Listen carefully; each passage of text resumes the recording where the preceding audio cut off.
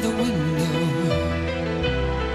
eyes upon the moon, hoping that the memory will leave her spirit soon.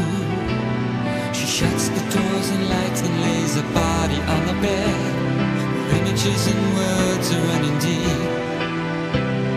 She has too much pride to pull the sheets above her head, so quietly she lays and waits for sleep.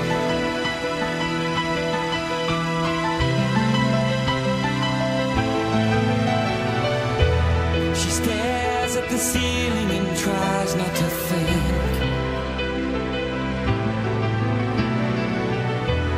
and pictures the change she's been trying to link again.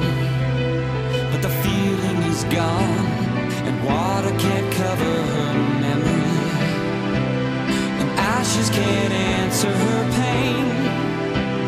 God, give me the power to take breath from